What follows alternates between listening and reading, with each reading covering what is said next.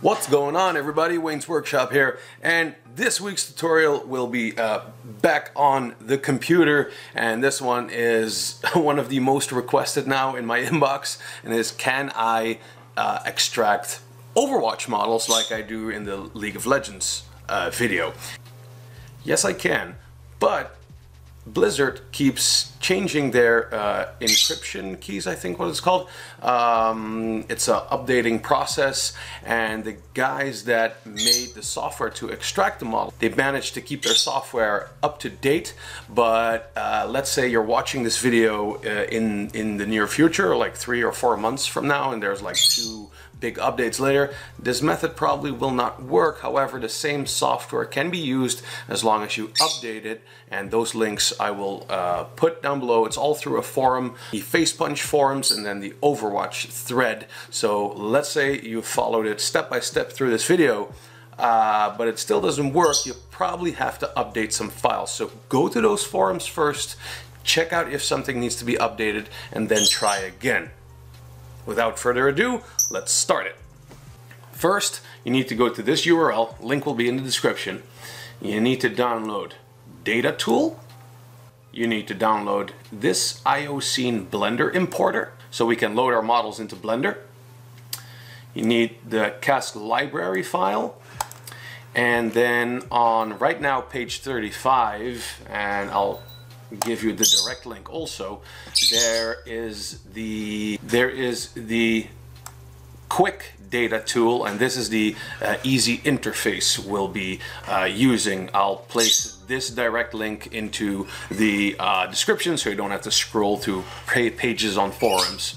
So you need those files first. So once you have downloaded those files, you need to unzip this toolchain release. That's the data tool. So we'll do that. We'll make a folder, and then Quickdatatool and this library file will be moved into this folder. Hit OK, and let's go in. Now, we start up this Quickdatatool. So double click that, say run. Now here is the interface. Here is where you put your Overwatch path, and for me that's in my H directory. Overwatch, there we go, hit OK. Overwatch is valid. Don't have to do much here.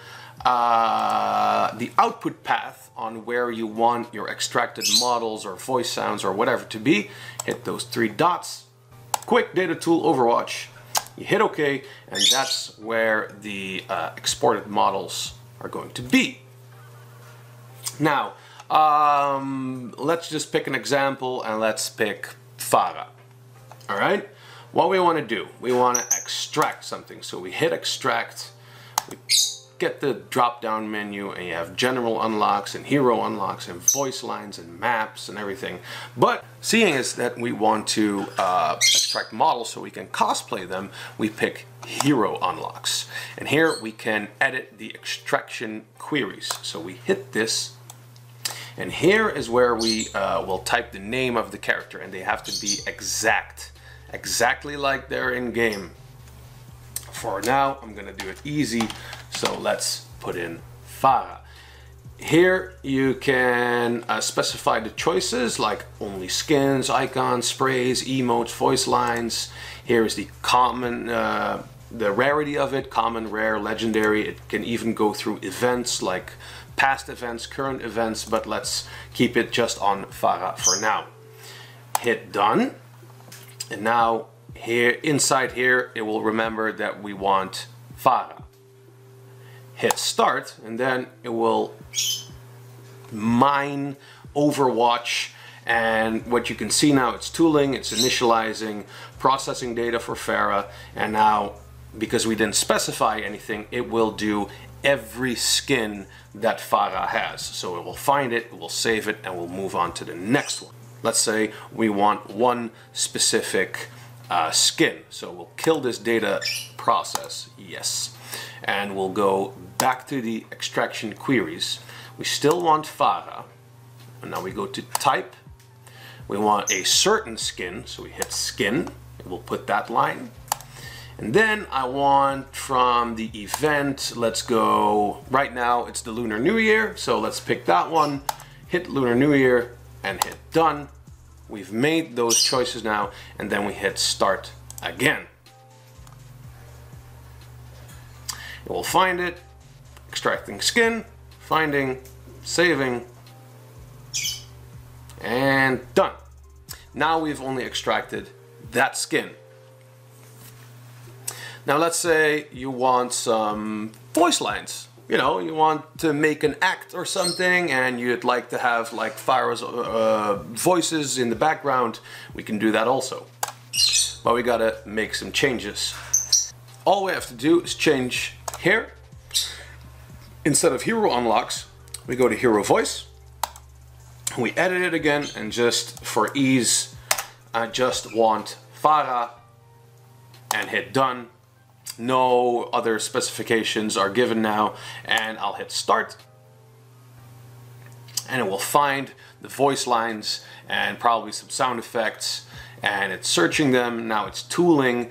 It will stay on tooling until it's done, but if we go to this extraction folder, in my case it's Quickdatatool, you can see there's a folder here, Heroes, with the Farah skins we just extracted, but there's also Hero Voice, and where the program is working now.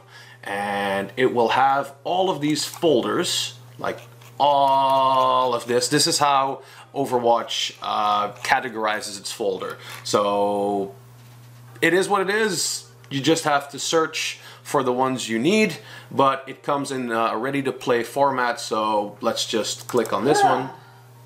Okay, that's probably a death sound. That too. Let's go to a different folder. Contact. Straight ahead. Well, there you go. And you can do this for any champion, of course. So these are the voice lines. But it's now back to the model. Now that we have extracted the model, it placed it in a neat category. It's like heroes, Farah, skins. Let's pick the Lunar New Year one. It's legendary. And we need the model. And here we have the same folders with all the numbers and all of that stuff. Now usually the whole character model is the biggest file. It's this one. Now we can see it's a file with a number, and it's called OWMDL. We can't do anything with this. Download the latest version of Blender on their site, link in description. Now we also downloaded this file, the IOScene OWM Blender importer file. So you need, this is a plugin for Blender so that it can read Overwatch models. So once you have downloaded the latest version of Blender, you installed it, you open it, you go to File, User Preferences, Add-ons, install add-on from File, and then you go where you downloaded that file. And I know it's this one, IOScene OWM.zip. You can select the whole zip. You don't have to extract or unzip this zip first. Just select it, install add-on from file, and it will see, well, I already had it installed, so it says multiple add-ons with the same name found. If you can't find it, just type OWM-import and you will see it. Check the checkbox, save user settings, and you can close this. Right click this starter cube, hit delete, hit enter because we don't need that. Hit file, and now it's time to import that Farah model. So you go to import OWMDL, you go where you extracted it, and for me that's the Quickdatatool Overwatch. You go to heroes, Farah, skins, Lunar New Year, let's go, models, there we go. You double click it, you wait a bit, and there we go. Here we have the latest Farah skin with the skeleton, which is needed for animation, but just right click it. Right clicking is selecting in Blender. You right click the skeleton, hit delete, hit enter, there we go. Now let's say we want to load this into something like pepakura. I have a whole playlist of how to pepakura, so here above is the link. So if you don't know how to use pepakura or unfold with it, go check these out. But for now, I'll explain you how to get this into pepakura. You can do this whole model, export it to a OBJ file and load that in, but that's kind of a hassle because we tend to work in parts we build, like shoes and shins and everything. Some models come pretty separated, like this helmet right now. It's pretty loose. Oh, I got ahead. The helmet. There we go. See, we got the helmet right here. And we could have just dragged that off, but some models are just like a full design. So this is kind of big to export in one file and then load that into pepakura. So to give you an example, this helmet, we have now right clicked it, so selected it. We go to File, we want to export it now, and we want to export it to a wavefront OBJ file. And then we only want that helmet, so we have to click this checkbox, selection only, and I'll move that to, let's do the same folder, and we'll do dragon head. Export OBJ, and it will have loaded. And now let's go to that same folder, dragonhead.obj. I open it in pepakura, and there we go. We have the dragon head in pepakura, and you hit unfold and you can go from there or watch my whole playlist on how to pepakura. But this file was already separated, so this was easy. Now I'm going to show you something basic in Blender and how you can separate like any piece, and we're going to focus on this shin piece. You right click this whole body, you go down here and you go to edit mode. Now you can see everything that's selected here, but I only want the shin piece. So you right click somewhere in this shin piece. You can see it's highlighted there, and you hit L. If you want more, you hover over where you want to have it, not clicking, just hovering, and you hit L again. See? It took it. Hover over here, L, L, L, L, L, L. And you do this for how much of the model you want. For now, this is fine. It's gonna look a little bit messy, but you know what I mean. There are other ways to do it, but I just prefer it like this. Now we've selected that which we want to separate.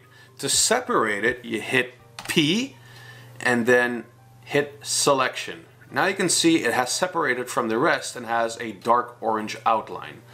You go back to object mode, right click this one. Now you can see this orange outline that we've only selected this one, just like the dragon head. And for this one, it's the same one.